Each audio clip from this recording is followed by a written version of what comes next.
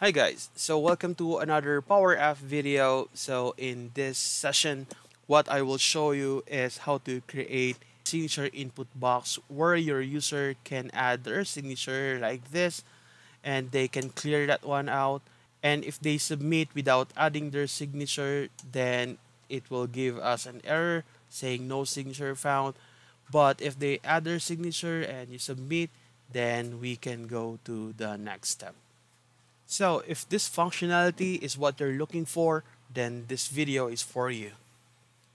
Alright, so for this video, we already did some design in our canvas and we also have two screens here. So for the first screen, we have signature app and second screen will be our success screen. Now let's go back to signature app. Now, just to explain the content, we have here the instruction text. We also have here a simple image that would tell our users to sign in. And also we have two buttons. We have clear button and submit button. All right. So the only missing piece here in our app is the pen input, and we will also add two labels. So to do that, let's go to insert, input, select pen input, and we will move this in the middle of our screen. Okay. And we will also add two labels. So the first label will contain the text for initial input. So let's change the size to 30. Okay, and let's put it here. And we'll just copy this one and we'll change this to text pen input. So these labels are really important for our app since our first label will contain the image value when our user have signed, and the second label will also contain the same image value once we click our clear button here. So to show it, let's move to our pen input first and then let's change this to pen signature. And let's go back to our first label. What we will do here is we will set the text to a variable name as var initial pen input. Alright. While for the second label, we will have this as variable pen input. Alright. Let's go back to our pen signature. Then let's go to advanced, then on select. Instead of false, what we will do here is we will set the variable var initial pen input to the pen signature image value. Okay.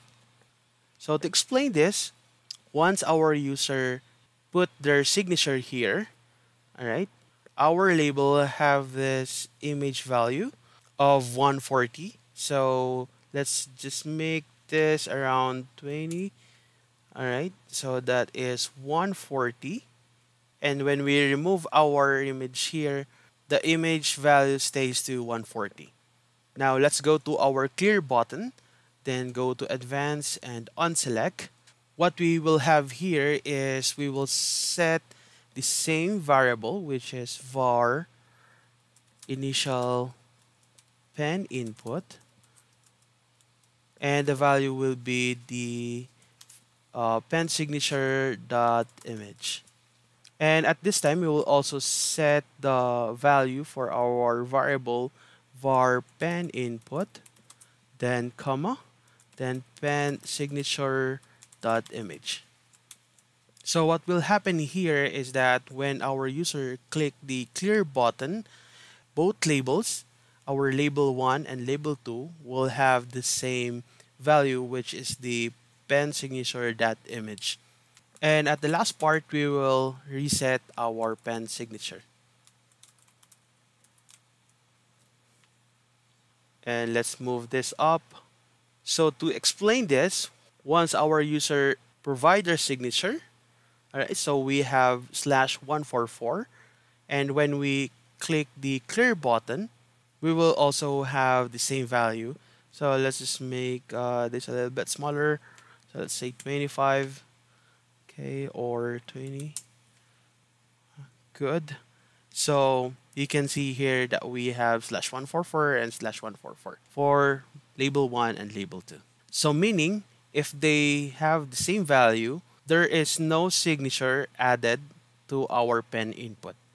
So if we add our signature again, you would see here that the first label have /148 and our second label stays to /144.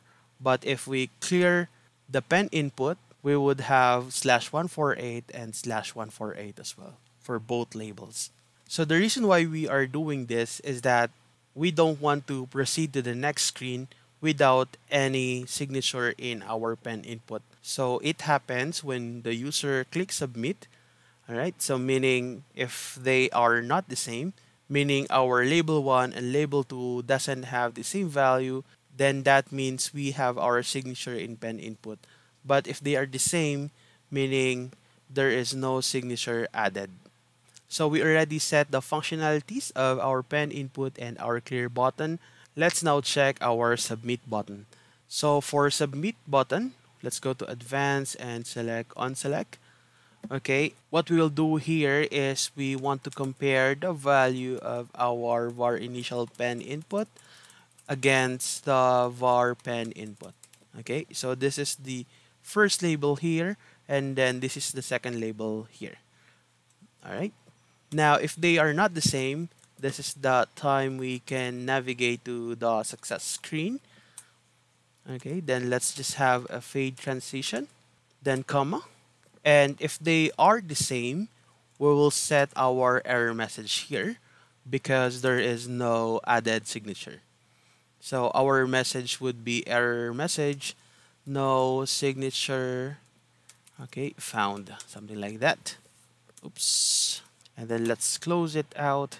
So for the instruction, let's change this to if error message is not equal to blank, all right, so meaning there is an error, then we will say no signature found, right? Let's close this one out, or let's have since we already add value to our error message variable, then let's have error message, right?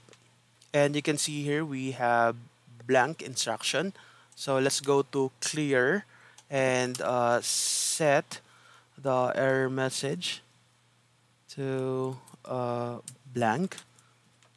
Okay, so once we click our clear button, we should see the instruction. Oops, we have an error. Right. Okay, so I forgot. We have an extended code here. Okay, now if we click our clear button, so it will say please provide signature, then click submit. Now if we add our signature, our first label is not the same to our second label, so meaning we have a value in our pen input. Now if we clear that, we will have 160 and 160 value at the last part of our label, and if we click submit, then it will tell us that there is no signature found. So at the last part, let's just have our final design here. So for the pen input, let's make the border to 5, all right, thickness, and then select red color. And then for show controls, we will remove that since we will not use those controls and we already have our clear button. And finally, we will select these labels and we will hide them. Okay, so let us test our app. So it says here sign in, then there's no signature found. When we add our signature, all right, and we clear that, it will throw up an instruction saying please provide signature, then click submit. Now if we submit without any signature, then it will tell us that there is no signature found. When we add our signature and we click submit, then we'll proceed to the next screen, which is our success screen. Okay, so that's a quick video, and if you like this video, please don't forget to like and subscribe. So that's it for today. Bye.